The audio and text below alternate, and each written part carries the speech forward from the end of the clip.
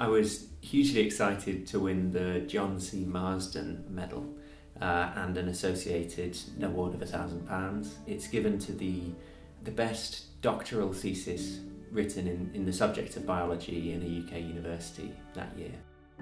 My thesis was titled The Changing Song of the Sea, and it was all about how coral reefs sound. So coral reefs are one of the noisiest ecosystems that there are underwater, and that's because they're home to such an abundance and diversity of life.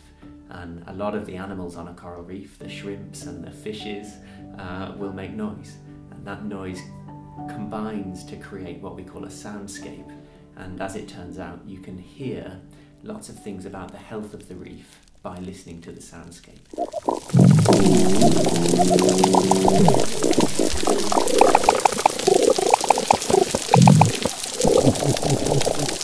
So a healthy reef is full of lots of animals that all make noises at different times of day and for different reasons, and you can hear that. It's like walking through a wood that's full of birds. Swimming through a reef that's full of fish is a really noisy experience.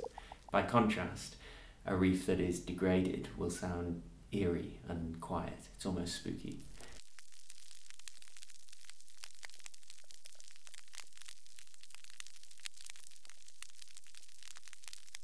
So my PhD explored the way that the soundscape of a reef changes as it degrades, but also developed new tools, new ways of using bioacoustics to help us monitor the health of reefs and to help us intervene to restore reefs.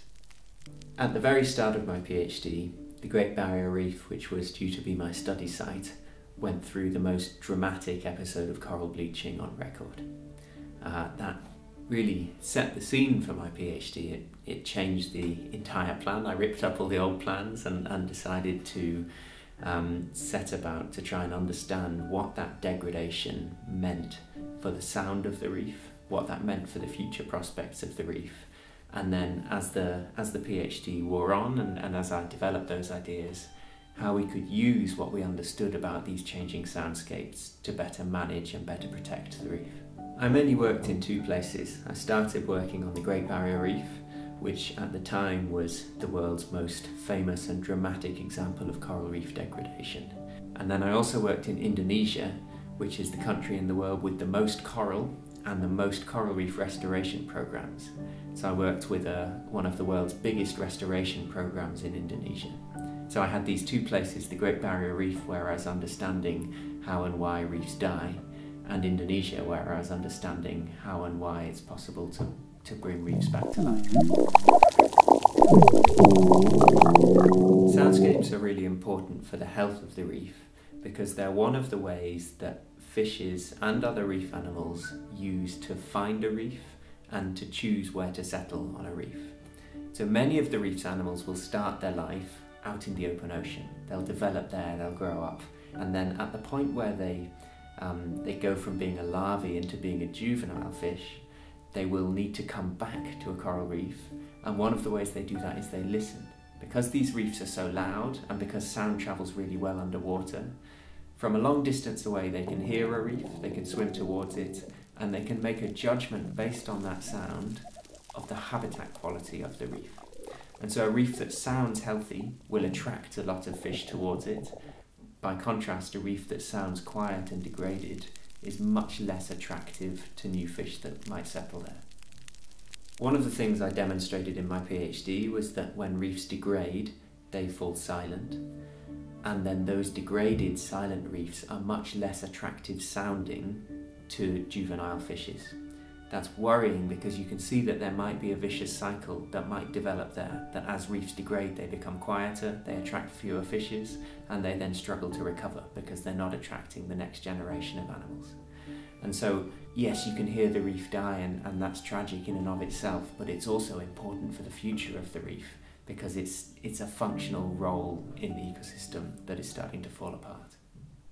We've developed a new technique to help with coral reef restoration. It's called acoustic enrichment. In one section of my PhD, I developed a new tool that we called acoustic enrichment. And that's this idea that if healthy sounding reefs attract fishes, then when you're trying to rebuild and restore a reef, it's important to restore its soundscape as well. So we used underwater loudspeakers to broadcast the sound of healthy reefs, and found that in doing so we could double the rate at which juvenile fish would come and colonise a new habitat.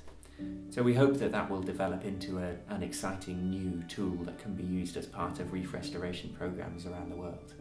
And that is now starting to be trialled at scale in several different locations on different reef restoration programmes around the tropics. I'm now really excited to be working more and more on coral reef restoration. I've seen already in my short career to date a lot of degraded reefs, and it's really inspiring for me to be working to try and develop and understand ways of reversing that trend, ways that we might be able to rebuild damaged coral reef ecosystems. And in particular I'm working with some fantastic colleagues in Indonesia who are leading the way in this field. It feels really nice to be working on something that might be positive rather than just describing the continued decline of the world's ecosystems. Winning this award has been transformative for my career in two ways. The first is quite personal, and that's that it's given me a real confidence boost. Being a young scientist can be quite daunting at times. There's a lot of rejection involved in science, grant rejections, paper rejections. Often you feel uncertain and underconfident in the work that you do, but winning an award like this has been a real confidence boost that has given me the belief that I can do more than I thought I could previously. And the second thing is quite a practical thing, and that's that this award has given me a really valuable, it's like a badge of honour almost, and I notice now that when I apply for funding, when I try and bring grants in, when I apply for positions, and job applications and that sort of thing, it really does make a difference. People notice that you've been celebrated by a society like this, and it gives me a real advantage going forward.